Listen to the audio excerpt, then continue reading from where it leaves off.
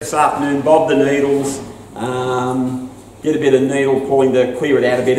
There was more on the ground than there is on the tree at the end of it. There was quite a bucket of needles came off it, but just to clarify the image a bit. Bit of a backstory on the tree. It's probably about 20 and a bit years old. I've been growing black pine for a long time, badly I might add.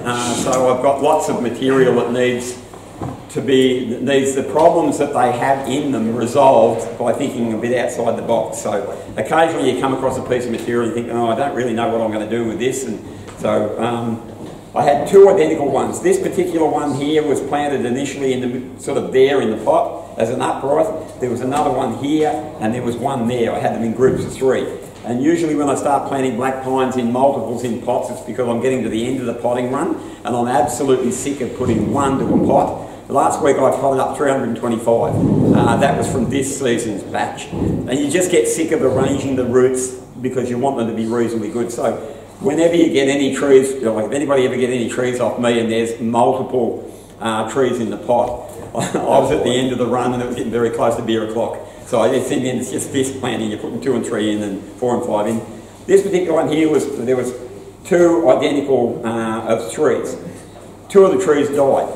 And subsequently, over the years, the trees were sort of growing up, and the one in the middle that was alive wasn't supported as well by the dead trees as I hoped, and slowly fell over, and then grew along, and just became, so it comes out of the ground and it goes absolutely sideways. The roots have died off, and like quite a long time ago. The other tree I did as a demonstration. It was not as much volume in it as there is in this one here. And I did that earlier on a few months ago.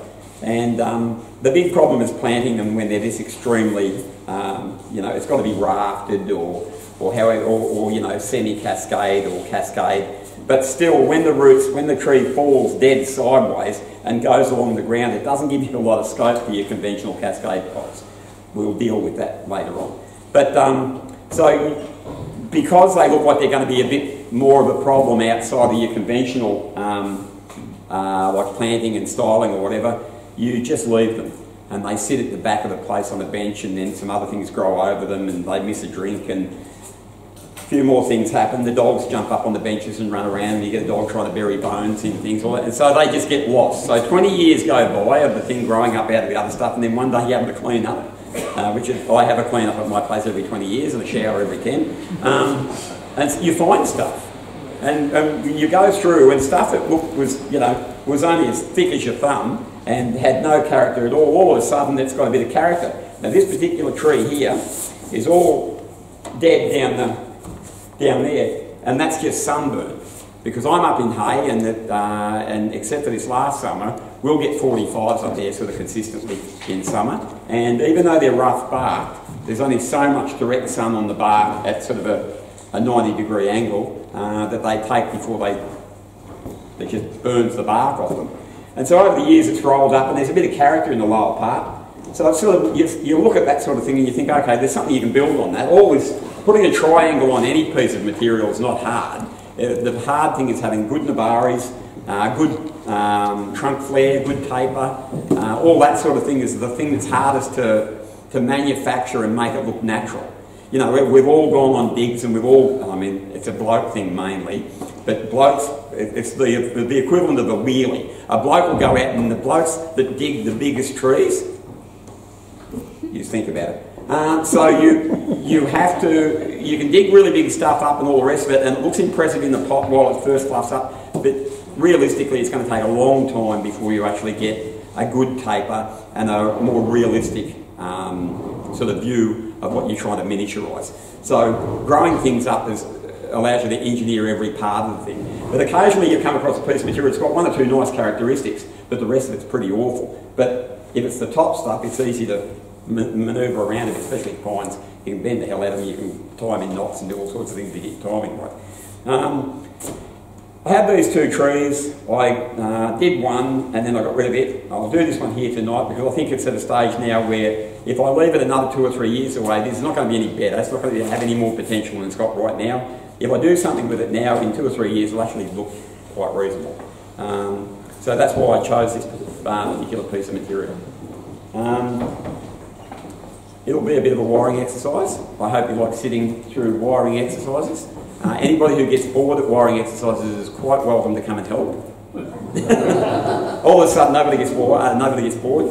But so I'll put a little bit of wire on this thing here, and we'll start sort of working which branches we're going to keep. Quite a bit of this tree is going to disappear. Will I discuss the planting angle? Well, the planting angle is going to be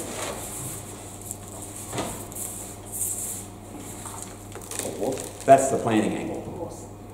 The biggest problem with that planting angle, it's going to be a drop tree. So straight away, the first thing you do with any tree that you're designing is you actually have to, well, first of all, we are trying to depict a scene in nature.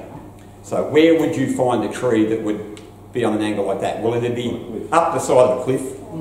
It would be wind, snow, rain, you know, horrendous elements. And that would shape a tree initially. You know, it would have initially tried to grow up and then eventually just fallen over bit by bit by bit until it basically fully cascaded. So if you take into consideration that you are going to grow a tree in the cascade, just like if you were going to grow a broom style, you'd look at the elements that would actually address what would cause that. Well, once you do that, especially with high mountain scene trees, you have to expect a lot of deadwood because the elements are pretty extreme. And this, not only just the way it comes out of the ground, but when I looked at it from that angle, that made more sense. And the fact that it's got a lot of deadwood here would mean that you'd have to marry that image throughout the whole tree. Because if you don't, it's a bit like when you see those massive junipers, and I've been very, very fortunate in my life, I've got to travel a little bit, and I've seen some of those junipers with the massive sharis and you know, all that sort of the horrendous elements that the tree would have had to put up with to get into these big old, and then they put a lovely, perfect mushroom on top of it. And that really gives me the shits when I see stuff like that. And Quentin's, he's infamous for it. And I talk to him talking about it, but he's coming around, but yeah. But you know, like you've got to, whatever develops this will continue. You know, we're the only ones who make our trees mobile. Nature sort of keeps things in the one, except for today, keeps them in the one position. Today it moved everything 6 inches to the left, but yeah. So there will be dead wood through the tree, which means that anything that's removed off this, certain portions of it need to be ginned. Now there's not enough hours this evening to gin everything, but we'll get everything sort of into a rough spot, and then we'll sort out what can be ginned or what will be kept for ginning. The other thing is too that ginning at this particular point has to be done over the next few days or within the next couple of weeks because the material's all alive at the moment. So once it's ginned, I can actually still bend what will be the dead wood into the more corresponding positions. Whereas if I leave it to dry out, so even the dead stuff will need to be positioned down the track. But for now, I'll wire the live stuff. So, Don, what sort of pot will you put that in that's hanging down? Well, I'm glad you said that. I have a little something to show you after. The other things that I do other than annoy the crap out of everybody is I play with cars and I do a lot of fabrication. And when I looked at the thing, and I did this for the other tree as well, I made a container for it. Now, this container that I made, can anybody here weld? Does anybody in this room know how to weld? Tom? Okay, fantastic.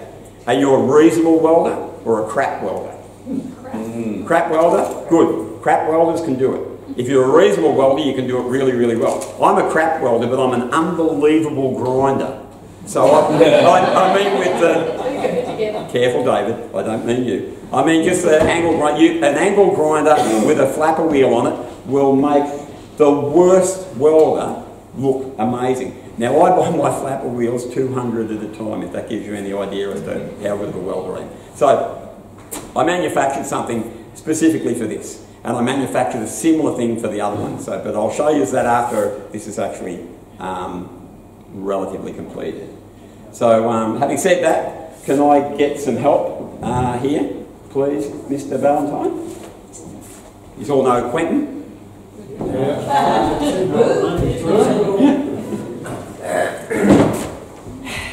He considers this his working with the disabled. He gets extra points. He reckons he's going to heaven because of this.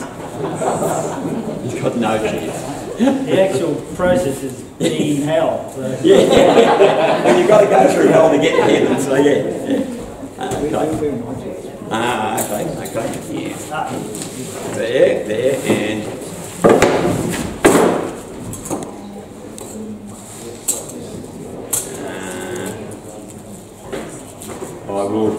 I'll take some of the stuff off initially. I think there's going to be some stuff here. What I'll do, I'm going to just take some stuff off initially, which I know is going to be gin down the track. I'll just take it off now, and that way it'll also get it out of the way so that when we're wiring, it'll be a lot easier to manipulate around.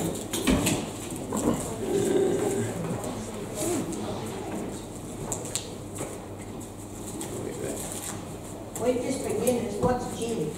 Ginning is when you've got like a live piece of material, okay, and then it's you're going to take all the bark off it. You're going to take all the foliage off it. Sorry, and you're going to turn it into like it's going to be turned into dead wood. So it's so that you can actually depict maybe a harsher environment. You know, on one tree, you have a tree that's all alive one side, say it's windswept or windblown, and the side that's being exposed to the elements all the time is getting thrashed and thrashed and thrashed. So it dies naturally. So what you do is, in an artificial sense, we save the stuff that's on the downwind consistently of the tree, and it grows in the protection of the dead wood. But what you do is you cut all the stuff off, and then you get a set of, maybe a pair of pliers or whatever, and if you do it when you're first engineering it, when you squeeze the bark with the pliers,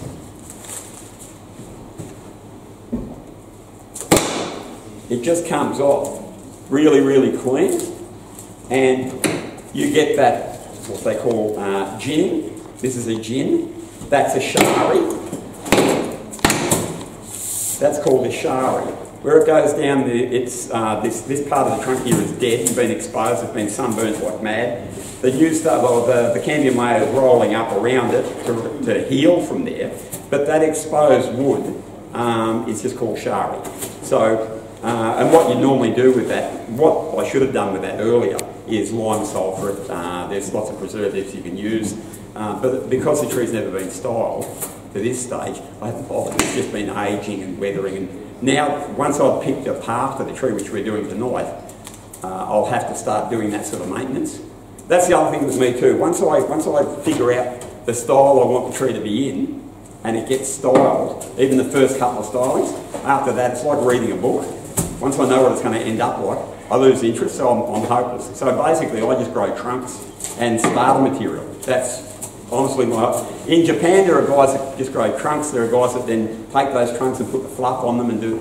I'm the bloke who grows trunks. I used to like trees, like to develop them, but I can't maintain a big collection of trees. And I had a big collection of trees and it was just pointless. And if you don't maintain them, they all end up being starter material again anyway. So yeah, I just cut out the middleman.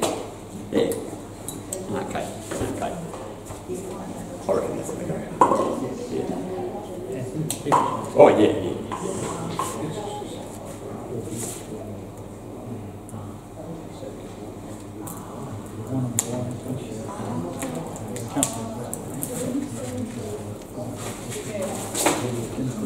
Yeah, I think what I'll do is I'll print him down. Yeah. So, I'll run some here. Oh yeah, I see it. Down here and along. Yeah, it'll only need to go. It'll only need to sort of go along a little bit then. And then that'll. Yeah, because I'll hit it. I just reckon. Because it sort of mirrors that. Yeah. But I reckon that'll come out of there. So. And that's from there, so yeah.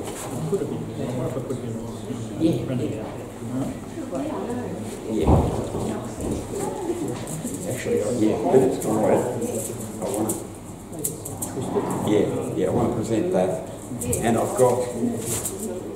Doesn't everybody carry one of these in their pockets? Ideal for picking noses. Did I say that out there? You know that mechanism between thought and speech? It's broken. Yeah.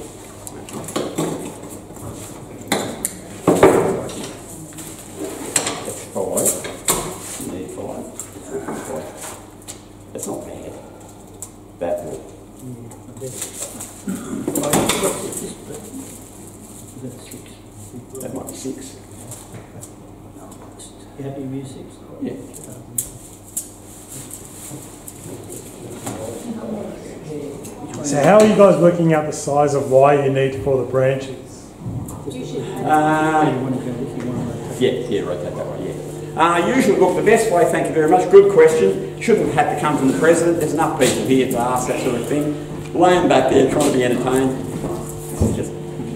What you do is, the best way to determine what wire to use, you have to understand which branch you're going to wire. First thing you do when you're wiring a tree is you're going to wire all the thick bits first. Because it's easy to put the coarse wire on before you've got all the other stuff wired up and starting to position it. So you put the coarse ones on first, and the best way to do that is to feel how stiff the branch is that you want to bend. If you're going to bend, say,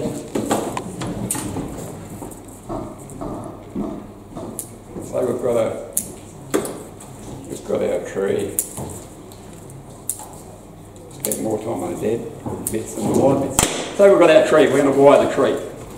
You're going to wire all your thicker branches first, all your trunks and your main branching first.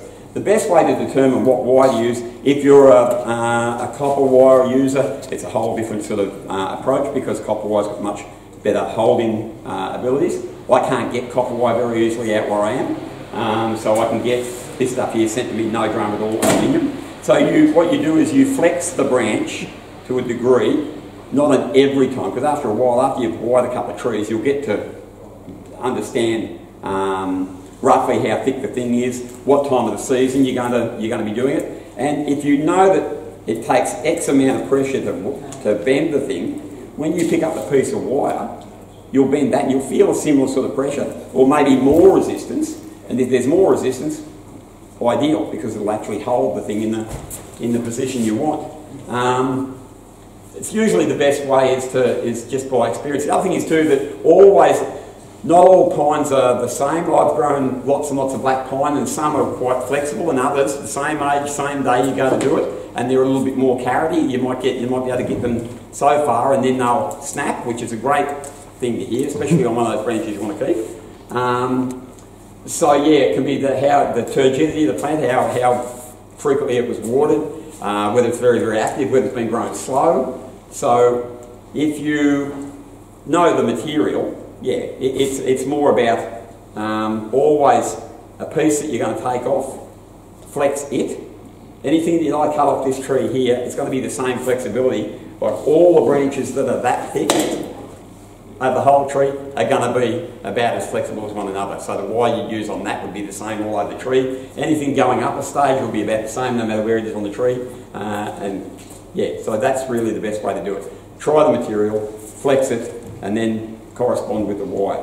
Another thing is you've got to have wire. There are a number of times you'll do workshops, and there are there are flyers before the workshop. Workshop coming up this June.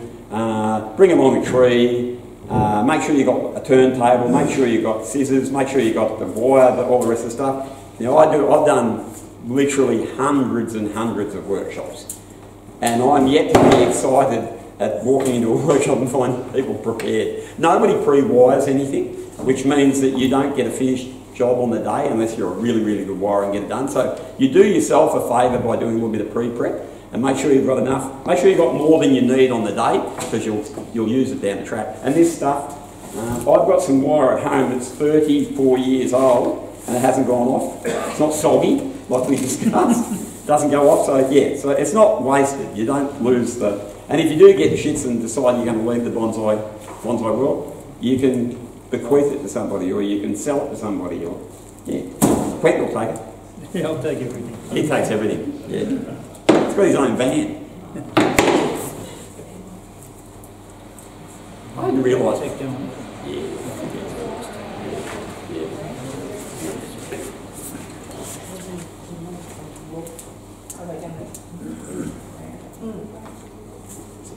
It pays to be bent. See, I can actually get around in there. Okay. I'm going to run it out here because we'll probably use a bit of that.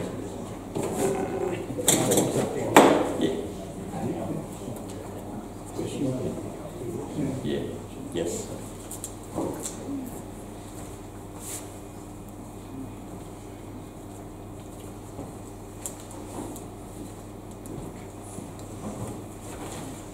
what Don was saying about if you are doing workshops, I know I've had a few chats to some of you guys about this as well. You've definitely got to have a turntable. I was tutoring 4 people yesterday. Not one of them had a turntable. Not one of them had a chock or a wedge. And there were some big trees there. So when they plonk them down on the table, they go to spin them and all the tablecloths just spins around. So do bring turntables to workshops. So much easier.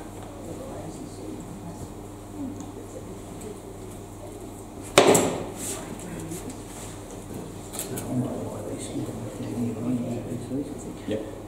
Hey David, on the topic of turntable, did I need 1 year last meeting? Fairly wide one. What, this one? The black plastic but wide. Yeah. Sorry, girl.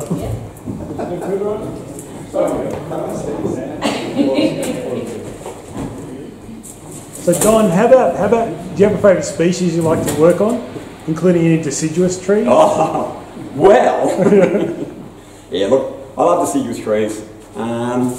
It's as I'm in the bush, so we haven't got woke yet, so we've still only got bulls and cows and rams and sheep. We're in the deciduous season. When the deciduous trees drop their leaves, it's like when a lady gets a gear off. It's fabulous if you're a bloke, and if you're a girl, it's supposed to be the bloke gets his gear off. But ultimately, all sins, all corsets, they all go away when the leaves come off. You get to see whether or not that lovely silhouette is made up of perfectly positioned branching, which there is no reason why that shouldn't happen with the deciduous tree because they bud like mad.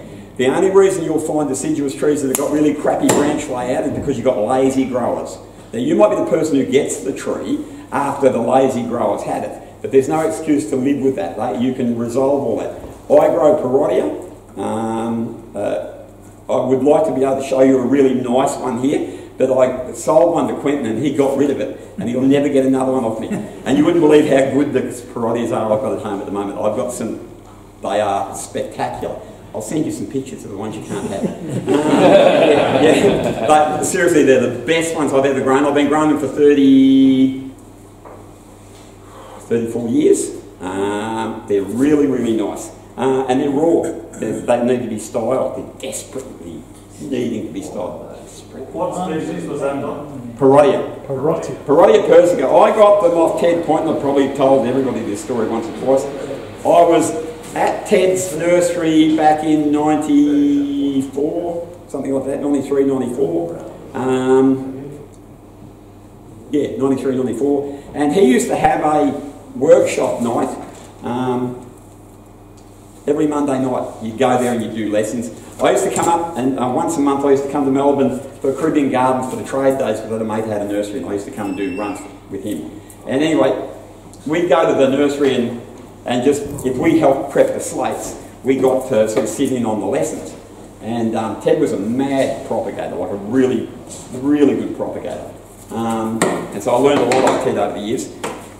But when I get there, we would never sit in on the thing, but he'd give me some of his trees to work on. We'd trim a bit of this. So I'm pruning his Parodia group. He had a Parodia group, he had a single Parodia tree, and it's the red edge one. And so I pruned this tree this day, and he said, I want to keep the cuttings. Can you put the cuttings into the water, and then I'll prep them out a pot of soil and a bit of IVA, the Rootex powder, whatever, dip and strip the leaves and that sort of thing, and did that. At the end of it, I had a pot of these things. He liked a lot of cuttings in a pot. They grow better in community, so Binder did exactly what he said. And I loved that tree. Like I used to see it in spring and I'd see it out of leaf. It was an amazing tree. And anyway, I did the cuttings and I said to him, look, I'd really, really like, is there any chance I can, get some cuttings? I'll just spend an hour and a half pruning the tree. And he goes, oh, how many cuttings are in the pot there? And I counted them all up and I said, oh, there's 32 cuttings in the pot. And he goes, you can have those if you like. I went, really? He goes, yeah. He said, they're $1 a cutting. I'm serious. I paid him $32. I got the cuttings. He wasn't doing them commercially. He said, oh, they're too good to have to be spoilt, to sell everywhere. So he only ever used to grow a few here and there. So I grew them. 4 years later, I had 600 of them in the ground at the farm. Because I'm a pretty good propagator as well, as it turns out. And I think within 10 years, I was selling them to him. And he wasn't paying $1 for them, I can tell you. Yeah. Women scorned and bent people, very vindictive. No. So, but I owe Ted a lot. He taught me so much stuff. Never go into a revolving door with Ted. No, a good guy. Yeah, good guy. So what makes you like the Priortia so much? Okay, out of leaf, magnificent. They have good tracery of branches. It's exfoliating bark like the plane trees. They used to be a shade tree, believe it or not, in the car park at the airport at Tullamarine. There was one before they started tearing them all down and putting up the multi-storey things. Priortias were they're only a smallish tree in that. There's a couple of massive ones. There's a place called Four Winds Nursery down the peninsula. It's right up in the hills up near Arthur's Seat, I think, down that way. And there's some mature ones there, and they flower and produce seed. I've been growing these ones here for years, and last year and this year is the first year that they've flowered, the ones in the thing, but they haven't had, it's only on the ones that had no trimming. So the leaf is on the average about that big. The outer edge in spring is bright crimson, and the inner bit is a chrome green. And when you see 300 metres of them at the farm, like in rows, because they have quite a few, it's just, as soon as they pop in the spring, you'd go out to the farm just to look at them. It was like, they're just magnificent. They do everything well, they propagate well, like they strike quite well for take massive root reduction.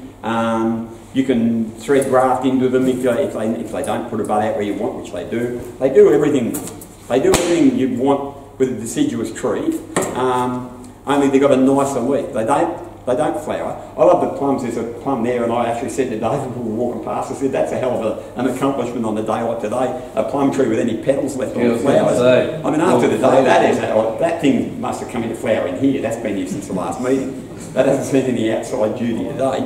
But they look magnificent. You can grow them into a nice shaped tree, good leaf, not bad autumn colour, but you grow them only for the flower. But most deciduous trees, it's autumn colour you're looking for. Well, the Priortia does that as well. So it's got a few things, and when they are old enough to flower, the flower's actually quite interesting. It's almost like a hazel, with lots of little stamens with little red tips on them. Fabulous tree. But again, my favourite tree might be, somebody else might think he's been smoking that stuff again. But yeah, I really like the things. I think they're, and they just don't get used enough. We don't see them. They used to be down at Waverley when Ted was down there. You'd see them at the Waverley shows a bit, but yeah, I think Dot Koroshoff had a couple in her collection. I've seen many years ago. Lee Wilson had a fairly reasonable one, and Lee's came from Ted's on one of the trips. On one of the trips he'd done up here. I think some probably 3 there, I think. Is there 3 years? Hang on the left. Yeah, about. You had one at James Saints, if I remember, Quentin, years and years ago. No, I don't think I had it then. I've only ever had one. It was the one I got from Don. I thought you brought one in. It was no good, so I thought you brought one in. I'll knife you in a minute. It would have been around about. No, I've only had the one. Okay. Yeah. And everything Don said it did, it doesn't, so I got rid of it. Oh, stop. You're still persisting with desert ash, and you know I can outgrow you with desert ash. And the desert ash grow really nice up there. They get tiny little leaves where I am, whereas they don't down here. They look ridiculous down here. They're much better than my place. Ridiculous. You ever had a fight in the stadium? It's all love. Do the Priortias defoliate? Did you foliate them to get smaller leaves? Oh, in my climate, the most 6 times in the season. 6. I had the leaves and full crop. That's a lie.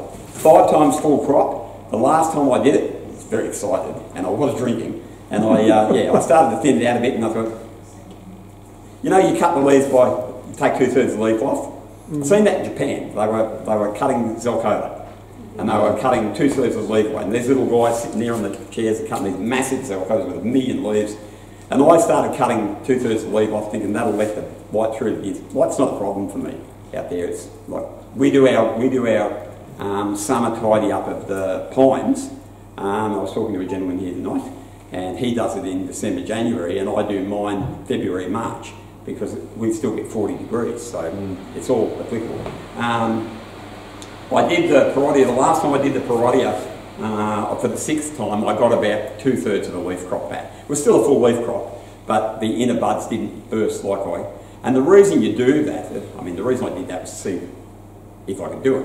But you do it because your ramification increases unbelievably. You can get, each time they pop, you get a lot more bud burst, and you get a lot more little, and the extensions aren't very big, but once you've got your, if you've got a good trunk, you've got a good branch layout, it's really just ramification is what you chase from then on. And so defoliation and multi-defoliation gives you that within a couple of seasons. Each time you get a new crop of leaves on, it's really 2 seasons in one. So if you do it 3 times, I know you can do it in Melbourne at 72 to 78 Clarinda Road, South Clayton, which is where Ted was. You could do that 3 times. And in fact, his autumn show, the Waverley used to do an autumn show, and his Parodias had spring growth on them. Because that was the first time I'd ever seen them, was at the Waverley show. Yeah, so, yes, good thing to defoliate.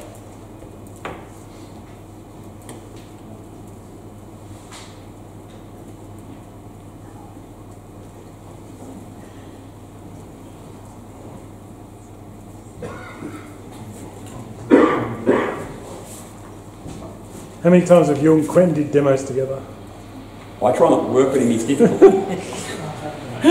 Too many times. Too many? Too many times. I think Quentin's assisted everybody, like, you know, hundreds of times. Like every time Hero used to come out, at the end of that, occasionally I would luckily get down for Hero workshops and see the demonstrations. And I always enjoy them because he was, the guy's mad. He's got a sense of humour. Like he's good.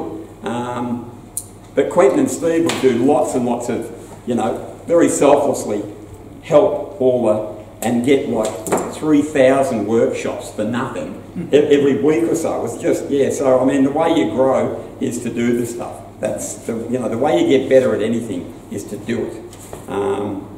That's why I'm so annoying, because I just do it all the time. But yeah, so, and Quentin's always helped me out. But even privately, we had a bit of a catch up about 3 weeks ago. Oh, yes. Here in Melbourne, we did a little bit of work together.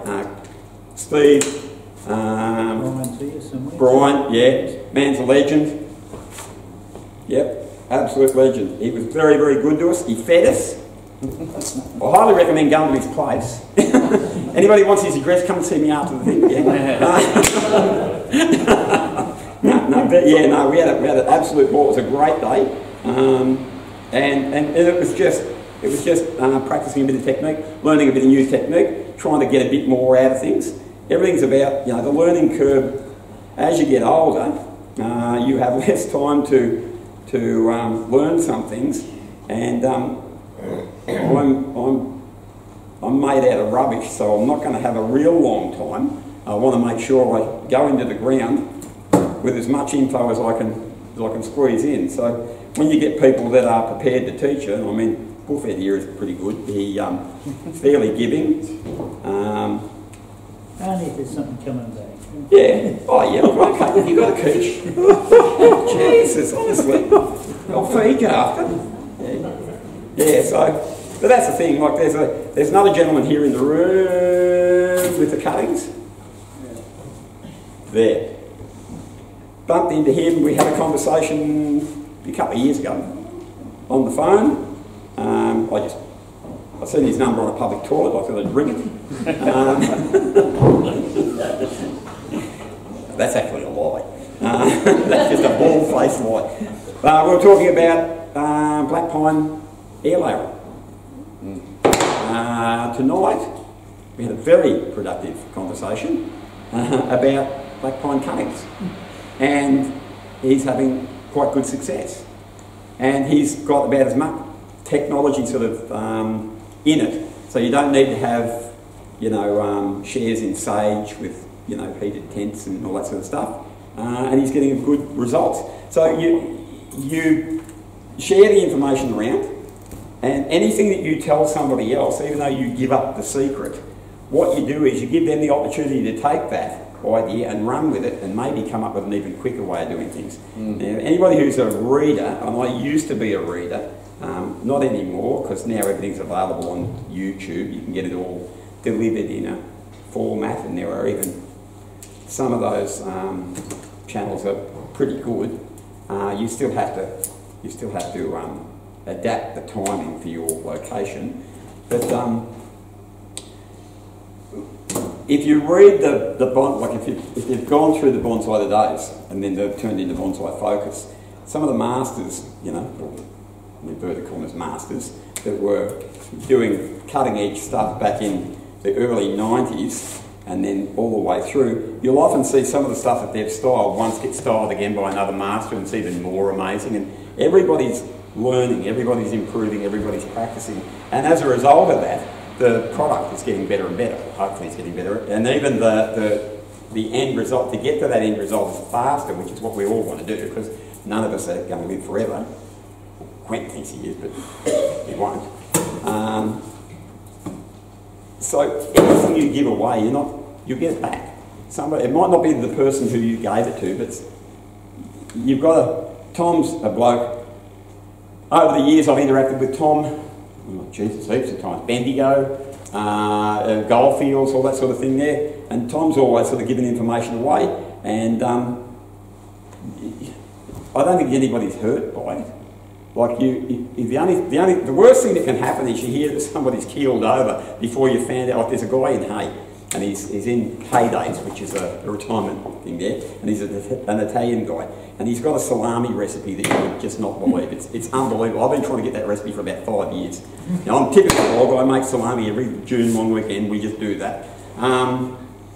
Sam Borgia. Sam's mix is unbelievable. It's a proper Calabrese mix. It's magnificent. He's got no kids that he'll own up to, and he will not tell anyone. And the guy's like 900 years old and he's spoon-fed, and he's going to die, and this recipe's going to go with it. For what? You know, just for what? And eventually somebody will stumble across that combination of things, but yeah, he's not going to give it up. Now I just see that as just sad, really. He's probably forgotten it. Oh no. No. That side of him's okay. I just don't get it. Yeah. I teach pottery, and I pass on all the techniques I know. My students come to you with a problem, you try to solve it with them. They go away to do what you suggest. You take it and do what you want to do.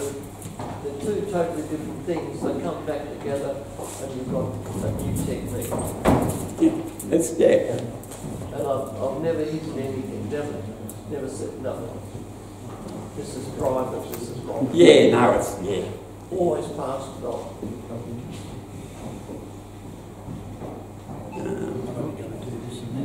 Well, I was going to do, you see if I'll do that? I don't think it is. No. Yeah. No, just coming down here. Geez, you go okay for an old one. I was going to let you walk away, now I was going to go, what about that?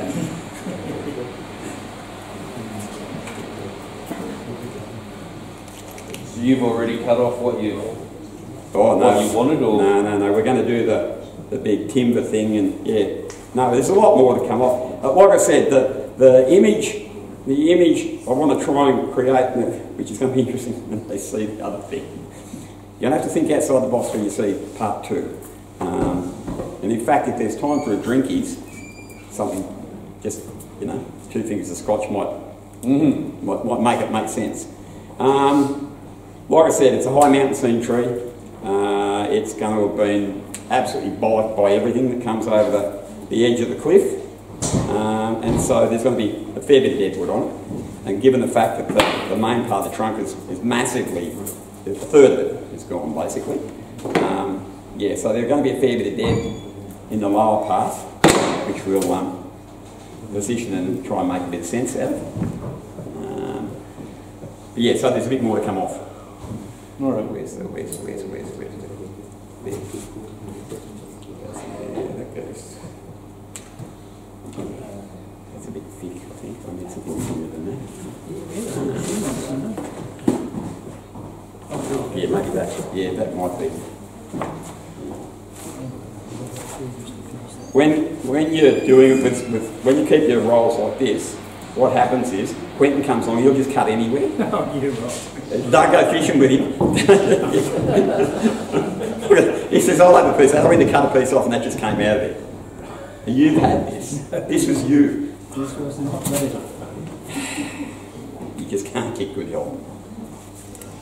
I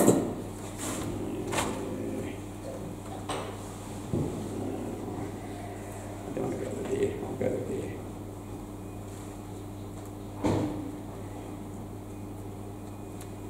Yeah, I'll go to there.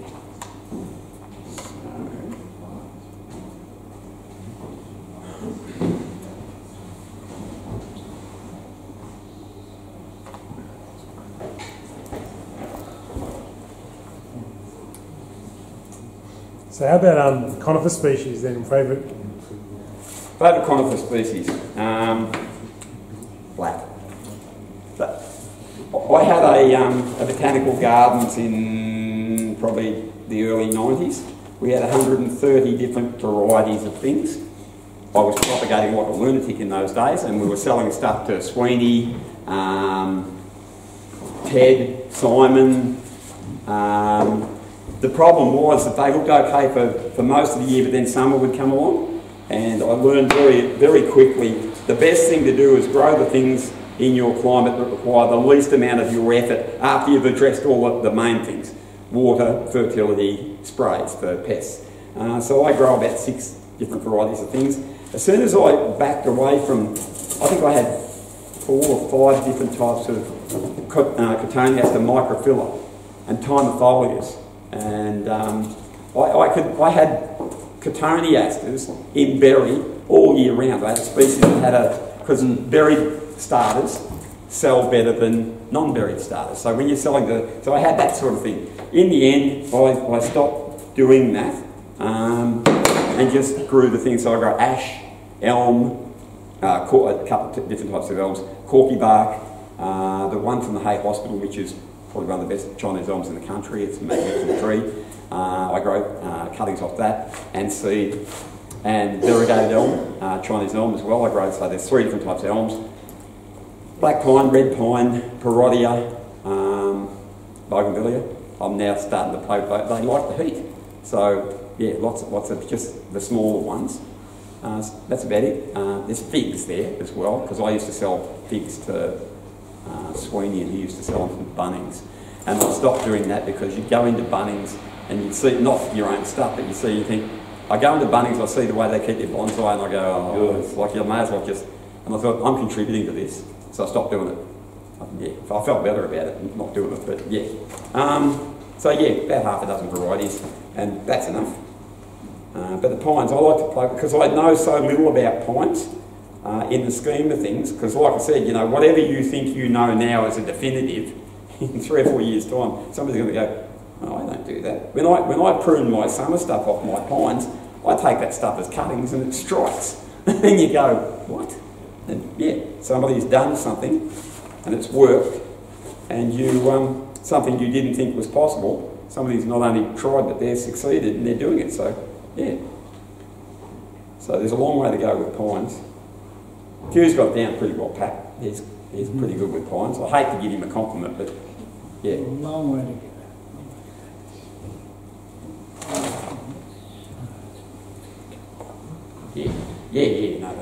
No, that's going to get an absolute follow.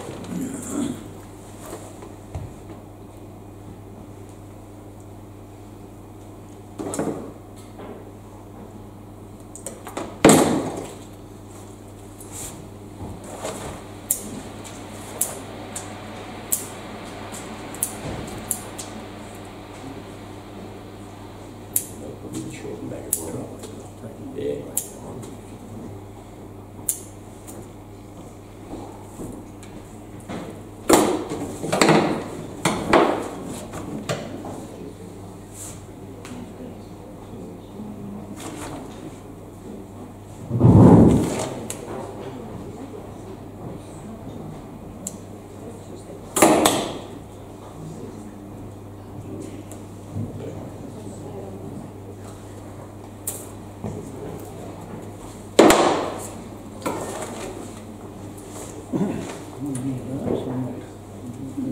Yeah, I think because that comes down, I might just make it a bit easier.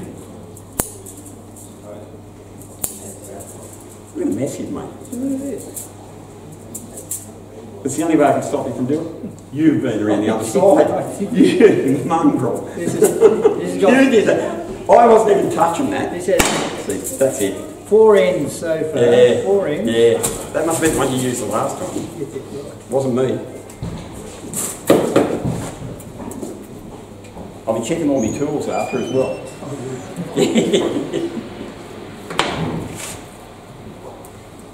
So Don, you talked about you grew a lot of stock, or you grow stock. I still grow a lot of stock. So any tips, some key tips for people if they want to try and grow their own stock? Just a couple of key things. I've got to be honest, the best thing you can do is grow your own stock. And I say that as somebody who's sold lots and lots of trees, and you know, oh yeah, but if you tell people they grow stuff, then you don't sell them anything. Well, bullshit. Because I grow stuff that other people don't grow, and they grow stuff I don't grow. And then they grow something so prolifically that I see one of them and think, oh, that's magnificent, and then I can get one off them because they've got 47. So to me, the most important thing to do is grow your own stock. Be very, very realistic about your climate. Like I said, I had 130 different varieties of trees, and I was determined I was going to grow them in hay in New South Wales. You know, the land time forgot. Awful place, stinking hot, quite cold, not freezing cold, so proper cold. So yeah, it's one of those things where every time there was a demo or a workshop, if I wanted to go and do a workshop with somebody, I'd come to Melbourne, Sydney, Canberra, Adelaide, wherever the thing was. I'd get there the day before, maybe. I couldn't afford to go a month before. Go to one of the nurseries, find a nice piece of material to take to the workshop and do it. So in the end, I got sick of going and looking at all the stuff that had been pulled over. I started growing stuff. I was very lucky. We had like 30 acres. The family had a farm, and I was given a portion of the farm to grow stock, so I did. And as a result of that, after about 2 or 3 years, I had stuff in the paddock, even though by the standards that I keep stuff now, it was rubbish compared to the stuff I've got now, but it was still better than the stuff I was buying, and I was able to show up with multiple things. I did first time I ever worked with Hero. I worked with him in Sydney. BFA got him in Sydney. I did a group of parodias on a slate, and he wanted to know what I was going to do. I said, I'm going to do this, I'm going to buy, and he goes, okay, how many trees do you want to do? I said, oh, do you want to pick out some trees? And he said, oh, if you like. So we went out to the van, and there was 80 in the back of the van to choose from. We chose 10, because one of them had twin trunk, and looked like number 11. And I got a magic group out of it.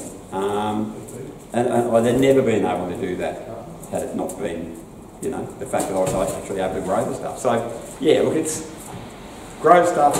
Anything that you grow in your yard, grow it. The small stuff can be done into little groups, and then as they develop, you can tear the groups apart and redo them, and you end up with nice little trees, but you can swap with other people. You'll find as you get older, the smaller trees make more sense. They do. You'll find out. Yes, on hernia operation number 47. But yeah, you know, like so, yeah, the most important thing is take lots and lots of cuttings, grow lots and lots of seed, and then be generous. When it germinates, give it, hand it around. You come to I'm 300 k's to the nearest club, and my nearest club is Bendigo, and I was actually quite an active member of the Bendigo club for a long time. But that's 600 k's round trip for the day. So it, you know, it makes it a bit of a. So when I'd go, I'd take stuff, and you just do, you know, like because you'd have lots of stuff. So yeah, don't be. Some people are going to have bigger yards than others, but grow lots of stuff, and be generous. You know, and there's trading tables. I mean, yeah, it's there. It's not a bad way to approach the hobby. Okay, so I better. You're not going to. I thought you were going to stop. I'm happy to. But yeah, only because you want it. It'll end up at your place. I'm not taking it home to the stock. How am I going to take it home when it's like... Yeah, okay. I need that. Yeah, I am, yeah. Don't remind me what I'm going to do. Well, I deliberately put it on the right way for you. Well, you say that. And again, you did cut into that thing there. Okay. That was you. That was you. You did that. No, I put an extra piece on there. You know what I like about you? Nothing.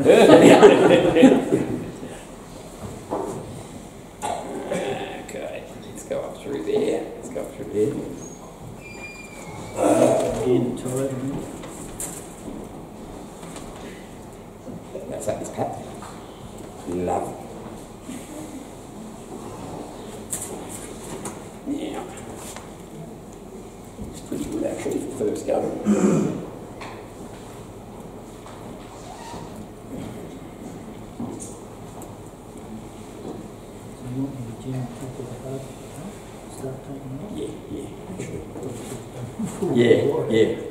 Yeah, probably, yeah. Then again, you know, it makes it a bit harder. While you're struggling to do that, you won't be chopping my wire up. We'll start taking some off.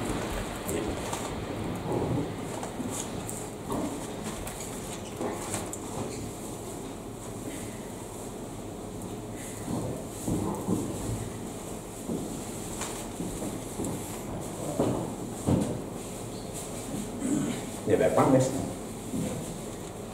That's better. That's better. I like that. That will need to be reduced. Yeah. Pliers. Okay. Second hole. Need another one. Need another one for that. There, that'll disappear.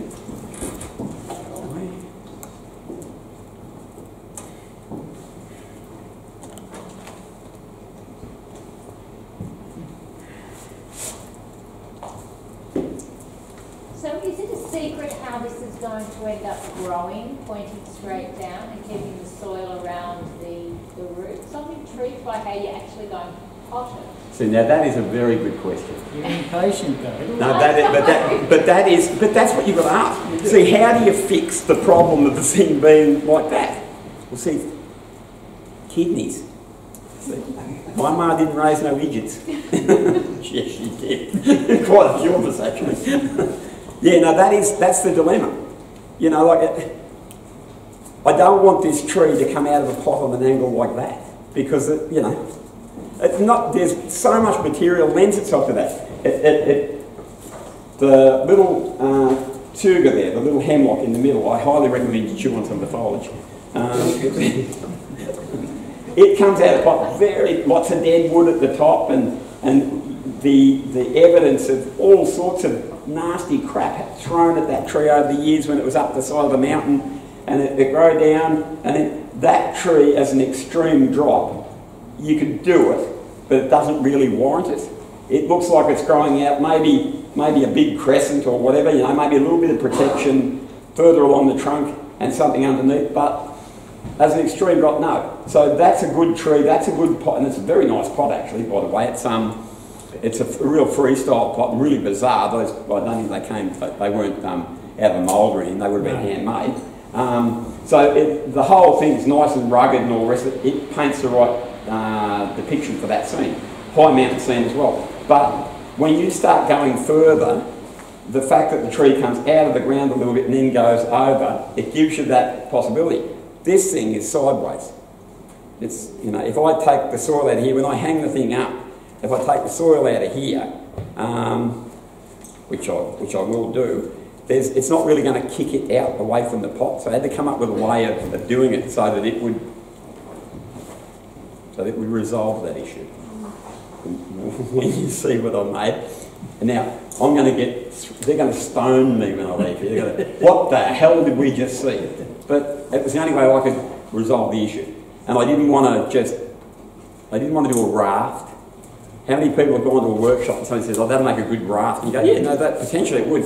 And then in 50 years' time, somebody brings that raft back and goes, it's finally taken roots. If I was going to do a raft on this, what I would do is I would actually drill lots of holes along the trunk, seriously, and I would put little tiny seedling black pines in, because I've got hundreds of them, and I'd let them grow and fuse or approach graft onto the side, and you would actually have roots. And in fact, another Ted gem, he would have styrenes, and he would have lots of seedlings. He'd go down to Frank Lucas's and he'd buy seedlings by the bundles, and he would he'd actually cut a slot in the side of the styrene, full-size styrene, put soil in there up to that slot, and then he'd poke the seedlings through the slot, and they'd grow out to the side.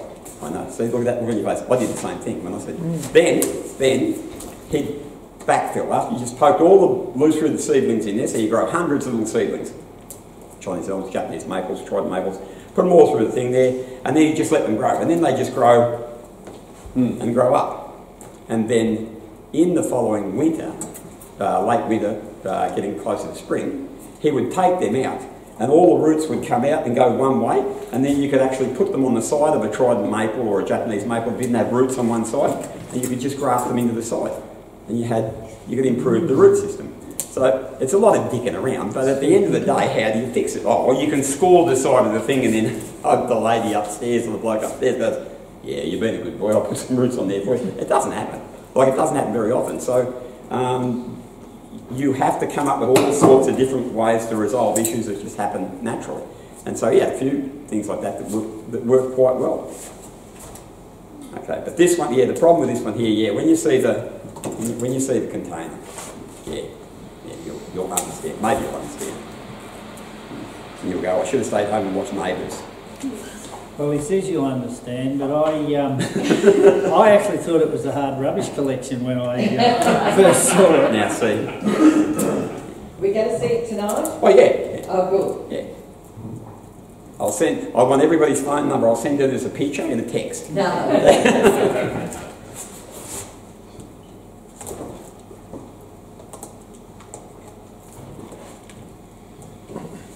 So this is obviously a good time of year to do this type of work, to extreme work for a client. Oh, it won't hurt this time of the year. Given I'm not touching the roots at all, it's no different than any of the trees out in the nature strip today. They've got an absolute bollock and lost a branch or whatever, and they'll bounce back, to a certain degree. So yeah, yeah. Are they more flexible this time of year, or? I beg your pardon? Are they more flexible this time of year? Yeah, well, you're on the upsurge of the sap. They're just about to flower. It's a good thing it's not any more advanced, otherwise you'll be able to stand up into the dust. But yeah, no, they're quite, yeah, they're really, without any supported wire. Yeah.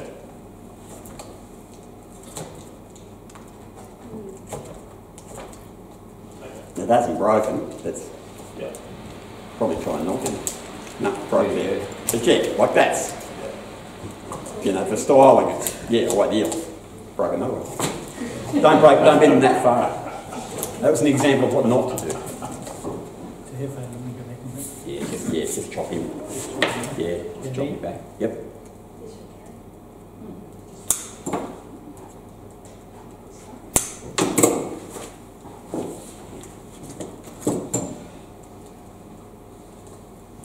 Hey Don, my propagation skills are about as good as my welding skills. You'll be fine then. What's your propagation equivalent of a flat disc? How do you diagnose what's gone wrong and then get it right next time, or get it better next time? What, with propagation? Yeah. Look, most of the things that go wrong with propagation is timing. Yeah. When's the best time? The old age. When's the best time to take a cutting of that particular variety? When you're walking past with scissors. And if you take enough cuttings at 1 or 2 times of the year, you're going to find you're successful. You don't have to do, not everything has to be learned the hard way, because there's so much stuff. How many people in this room have grown seedlings or cuttings? Okay. How many people in this room have conversations around the bar up there? I mean, this is amazing stuff. You've got a bar there. I walked in, there was a bloke drinking a beer. I thought, I've died to go to heaven. There's trees and alcohol. So how often do you sit around together and discuss what you do? Absolutely, you don't. You don't. What's wrong with you? I'm up there. The good thing I'm schizophrenic, I have no one to talk to. Like you've got to. The people that aren't doing a lot of it need and want to do it need to be guided to a certain degree. And even if somebody gives you a real bum steer, and it might be a bum steer for you because where you are, geography is very, very important. I can grow most things where I am, and if I was to come here and say, look, the best thing to do with that particular tree at this time of the year is this or that, it'd be bollocks. Summer tidy ups for like when you do your pine trimming, your summer trimming here is December, January. December, yeah. Okay. When Grant Bowie was doing it in Yarraville up near Sydney, just out of Mittagong, I was already field growing, and he used to come out very, very regularly. He set up his place because you could see the results I was getting just by putting stuff in the ground and running a bit of water out to it. So he started doing that, and then he started doing his pine tidy ups, which I thought, okay, well, I got mine doing. I would start doing the same thing, but I'd get juvenile regrowth because I'd be doing it at the same time, but it was too early for me, and it was like nearly 5 weeks too early for me because then, like the following year, I did it probably 2 weeks later. It took about 3 years to get it right. So even, admittedly, that's about 600 k's different, but the reality is, from where I am, you come 120 k's south, is 3 degrees difference. From Hazer to Nillugun is 3 degrees. It's cooler there in summer and cooler there in winter. And so as you descend, then when you get down here, it doesn't work anymore because then you get closer to the coast. Now, where Steve Jarrell is down at near Frankston, he's never had frost down there. So then there's a whole other sort of thing you've got to deal with. So when people say, how do you do this, how do you do that, I can tell you how I prep my cuttings. I can tell you what I soak them in, pre-soak them. I tell you what I soak. Like I always pre-soak seed overnight. It always gets a soak overnight. And if anyone's ever grown dope, and don't take this the wrong way, but that seed, it'll soak overnight. We'll go to the bottom of the glass. I've only ever grown it for friends. I've never used any of that. I've never inhaled. God, I was on fire the other day. No, that's a joke. If you don't pre-soak them, the germination time is a couple of weeks difference from where I am, just with that. So sitting it in a glass of water overnight is the difference with it. Now, I do pine and dope seed. Honestly, you can plant them in the same thing and they'll break ground at the same time. The ones that get the funny leaves, they're not pine. They're not even maples. There's no police in the audience. There's a lot of coppers in there. Oh, a lot of coppers. I didn't inhale. No, look, it really comes down to the pre-prep. When it comes to cuttings, deciduous trees, hardwood cuttings, dead of winter, the coldest time, take them then, take reasonable cuttings. Perotti, you can take quite large cuttings. Elms, you can take quite large cuttings off. Graham Beatty in Bendigo strikes Japanese maples from cuttings, like good sized cuttings. I've never struck a Japanese maple from a piece of wood, ever. I've grown thousands of them from seed, but he can't grow trident maple from cutting, and I can grow them from cutting. Same practice he does. So it's all about, he's doing cuttings where he is, and he lives close to you, and so you say, well, what was your success rate with this? You try to, and even when you get all that right, the bloke upstairs says, this year I'm going to give you an average wither, or I'm going to give you a severe wither, and that has an effect. It all comes down to doing it again and again and again. But every time you cut something off a tree that you've bought, and you strike it, okay, it reduces the original cost. You then, and eventually the tree, those 32 cuttings I got off Ted paid me a huge amount of money. Never spent any of it on drugs or alcohol. So yeah. So everybody who's doing cuttings here, who's growing seedlings at the moment, or seed at the moment? Collected the seed in the autumn, did you, or over the winter, or okay? Any success so far? The ground heaving and breaking yet? Just mine aren't yet. Yeah. Good. You've got. I grew my fruit trees. Yes. And I've got a big bunch of cuttings and I left them 2 or 3 weeks in the water. They're blossoming now, the shoots coming out. Yeah. And now yesterday I planted them. Yeah, no, they may fail. For me, they would fail where I am because it's going to. We've got 30 and 31 Friday, Saturday where I am. So anything that bolts into leaf before it's calloused. I'll give you, for instance, I used to graft a lot of deciduous trees, maples in particular, and I'd collect the wood that I was going to graft. I'd usually be up in the hills here somewhere, and somebody'd have a really unusual form of maple that I quite liked. The first ones were the sankarkis, the coral larks. So I'd go and cut chunks off people's trees, and then I'd take them home, I'd wrap them up in damp newspaper, put them in a plastic bag, take them home, stick them in the crisper. And that'd be June. They'd stay in the crisper until August, September.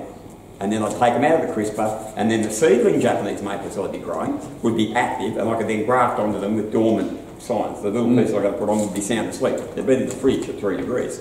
And then do it that way. Anything that I left too long, by September, October, the stuff in the crisper would have actually calloused, and they'll have really knobbly white bits at the cup, at the base of the thing, like they're callousing ready to strike. Every time that happened, and it was infamous with crab apples. I used to grow a lot of crab apples, little grafts of crab apples. They all did it, none of those would strike for me. Bowie used to strike the bloody things if he didn't rake them up. They'd just strike up where he was. So, same thing. And no. Look, plant them. I'll plant them. Yeah, no, good. They definitely won't strike if you don't plant them. They definitely won't be. Well, they've got green shoots coming out. Yeah.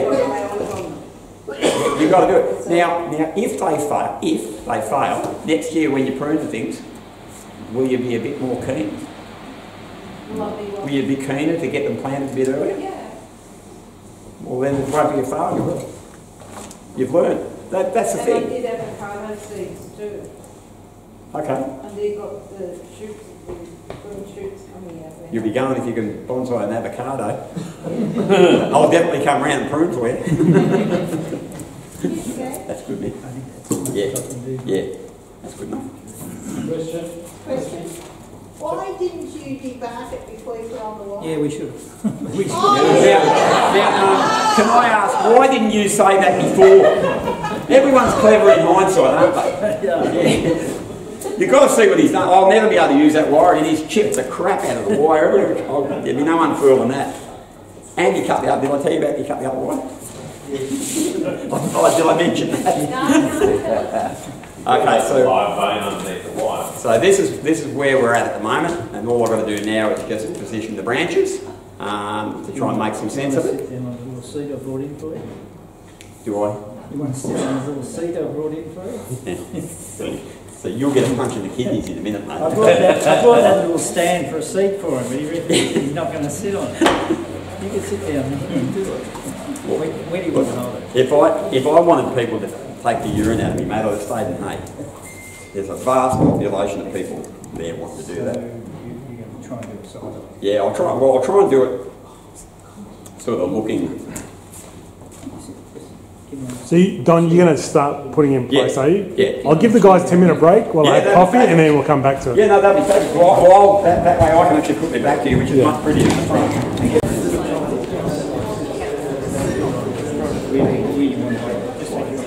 Yeah. I'll just, look back here.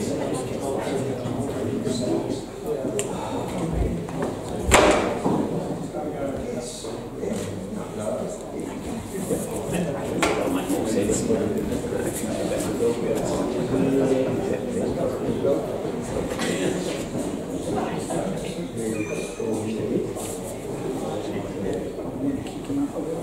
Yeah. Oh, well, yeah, I'm at this junction here where I think I might make a decision on one of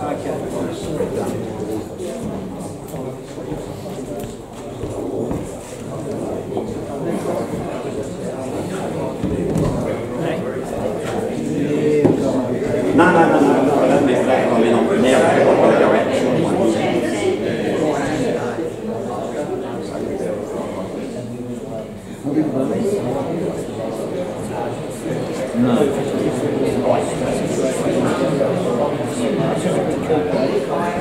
Oh yeah. Well, it didn't make any sense before, and then when it came around, all of a sudden.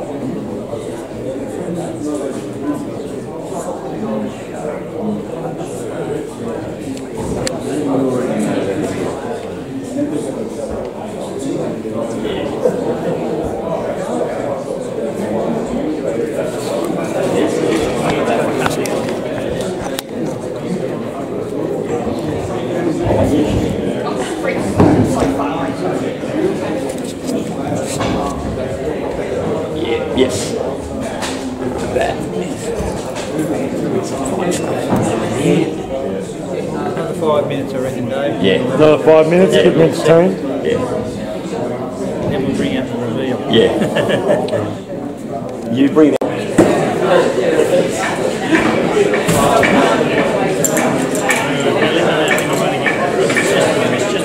Oh, is it?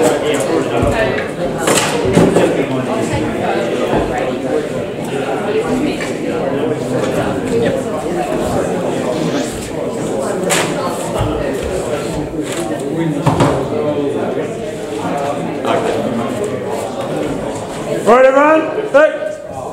Now, it's going to be difficult to see it from the back, so you're more than welcome to have a look. Oh, you got it. So it's not going to be difficult to see from the back, because you've got technology. I come from the Stone Age.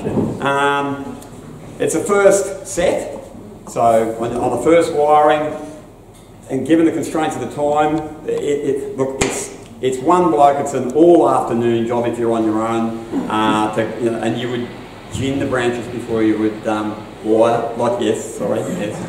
So, because I'm a lot cleverer at home than I am here. So yeah, given how much time we've had, which we've had plenty of time, but it's taken 2 of us, and given the fact that he actually goes okay for an old bloke, we've got it at this level. The wiring, you're going to see all sorts of things with wiring. It'll get changed and whatever, like over the coming week or whatever. Most of the trees that you do in the demonstration, you've got to go home and you've got to go, geez, why did I do that? But not making excuses, but you can only do so much in a session. So we've got it roughed out. What will happen now is, as the thing extends, for me, it'll start to shoot out. All the flowers will go. I'll give it a couple of weeks, and then I'll nip all those off, because within the next couple of weeks, the flowers will open. There'll be pollen everywhere. I'll nip all those candles back, and then they'll get a little bit of back budding. So that'll develop between now and Christmas, and then I'll have a lot more. I'll have a lot more foliage to play with. The other thing is too that the new position that it'll now be in will mean that the foliage that comes over the coming couple of months will reorient with up. So the needles will face up. At the moment, they're sort of all over the shop. But considering the tree up until a while ago lived its life like that. Now, Quentin said that what I had to do was he said, now at the end he said, turn it upside down so it's an upright. Now he sees an upright in that, and you just think, oh, I do drugs. So now, to resolve the issue of the pot, Quentin, would you get the one I talked a bit earlier? So I had a heap of off-cuts of pipe, just different sized bits of pipe, and a gas bowl. And so, we cut the bum off the gas bowl, and then I made a wire mesh, well, I added 6 mil, or 5 mil. Yeah, put it up on the thing, do I? Now this will, it goes that way, this will rust like that. Look, I finished it last night in the shed, and I didn't have time to rust it. So I'll spray it with white vinegar and bleach, a little bit of salt in there as well, and it'll rust literally overnight. But I was a bit knackered last night, so I didn't get around to doing it. Then you I'll put that on the outside. I'll get a couple of these, I'll cut them, and what I'll do is I'll cut it to shape there, and then I'll use the thinnest wire I've got, and I'll twitch around the edges and I'll stitch it on. You think, yeah, that's going to be a bit. I can grow all sorts of house leeks on that, all sorts of little like grasses and things like that, just succulent type stuff. And this, what I have to do, which I didn't have a chance to do last night, I'll notch in here, and when this is actually put in, it'll just drop straight down. Now, to display, for more of an arty sort of thing, I suppose. It's not traditional bonsai, and obviously you can now tell that drugs have factored heavily in my life, and will continue to do so. Yeah, it was the only way I could sort of come up with putting a thing into a setup where, even if there's a show somewhere, and I wanted to the whole thing is one go. You just plonk the thing there, and it's done. So that's maybe not to everybody's liking, but the reality is it's not as out there as some of the stuff I've seen. In 2000 I was at the Blackson Conference Centre, and they did corrugated iron tin, and the old rusty tin, they planted things on that, and that was the Australian theme. And I think there's a bloke in the thing here who probably would have went to that as well. Yeah, he would have. Did you go to the Blackson in 2000? At the AABC conference, Ian? Where were you? There. Did you? Yep. Yeah. So they had wool bales and straw and all sorts of stuff. So yeah, it's just something to sort of consider. But yeah, the whole thing's got to be naturalised, that, and once this is rusted up, I mean, it'll go the same, it'll look a whole lot more. And then if it doesn't work, there's always hard rubbish though. Yeah. So that was, yeah, that's basically, and I'll take it through the steps and put it in and see if it works. I'll have to line it with plastic, clearly, because it'll breathe too much for where I am. But I can't see there being a major problem with, horticulturally with it growing. So yes. That looks awesome. Well, it's different. That looks, no, that looks and I like the fact that I actually made the pipe straight. I sort of measured my arm and I went, yeah, that's about right. Yeah. So measure twice, cut once. Yeah. So that is, yeah, that's the, like you like, yeah, if you can, yeah, you're taller than me. Yeah,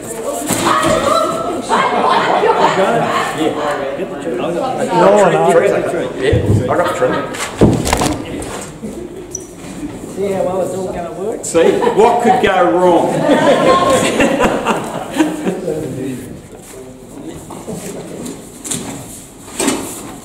Somehow, she's going to sit in there.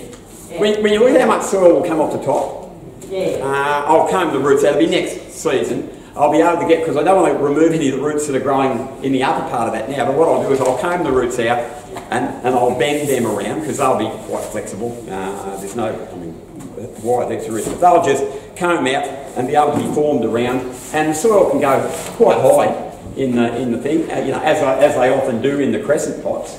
So I can't see any major horticultural problems. Aesthetically it might be offensive, but as long as horticulturally it works, it'll be something sits in the back of the nursery, and the tree will develop a little bit more from what it was. So there you go, a glimpse into my mind. Fantastic.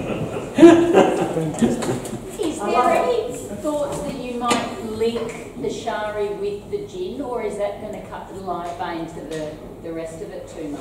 Initially I'll just leave it to dry out. Look, the gins will need to be placed a little bit more over the coming days while it's still supple enough to do it, because you've got to refine all that sort of stuff. Then the gins themselves on the end, once they're dried out enough, or you can even silk carve now, which is just pulling back the threads one at a time, which if you don't have power tools and things like that, you can, and in fact, power tools are a great way to shortcut things, moving bulk, but you always get a better look on refined deadwood if you do the silk. So I think what Rebecca was asking. Yeah, about that. Through there. Yeah, oh yeah, down the track, yeah. The thing is though, that to do that in a sense where if you were to make a hole, hollow it out to go through, if that's what you were thinking, there's no reason why you couldn't, but aesthetically, why would you buy? No, I'm not just linking the gin with the shari. Oh, you mean going around the side? Yeah, look, it's possible, but when you look at it, it's rolled up. Oh, because that's that's quite, and on this side of there, it's not as aggressive. There's a really big, thick, wide vein around that side. Down the track, you could do it, if aesthetically it made the tree better for it, you'd do it. But I'd wait a bit because it's been through a bit tonight. I was nearly thrown off stage. That's usually me. So thank you very much for sitting through it all and for coming out on a night like tonight. I appreciate it. Sick plants, you nurture sick plants, you nurse them back into health. So you use a lot of the more passive fertilisers. I use prilled urea a lot. Its NPK ratio is 278:00, so there's a lot of nitrogen. I put blood and bone into everything. I mix up, one of my favourite mixes is by equal parts blood and bone, 5 kilos of blood and bone into a bucket, 5 kilos of citrus fertiliser, the Brunnings brand, or any of those cheapy ones you get at Bunnings. They usually come on special, so I buy whichever one, I go to Griffith and get the stuff. 50-50 of that. Look at this. That goes on everything. I mean everything. I use a lot of dynamic lifter because it's a good organic buffer, so you don't get too much salt build up, which you get from synthesised fertilisers. Osmocote, slow release, is fantastic. But I use, if it says, I used to have to work out the ratios per square metre. because I'm in a farming district, I can actually buy, well, my mate gets 8 tonne of prill urea at a time, so I go and get buckets of the stuff. So if you're just getting a little bit of your fertilisers, if I get any of the composted cottonseed trash, which is really, really good as well. All sorts of things, everything's in massive amounts for me, so I mix things up in buckets or drums. But if you're doing stuff like Osmocote, where they have a recommended amount, and then you'll read it in an obscure passage, something that says, feed your sick plant, or feed your plants half strength this in the first 3 months, it's bullshit. Feed your plants. If you don't believe in that, then go home tomorrow and have half your dinner.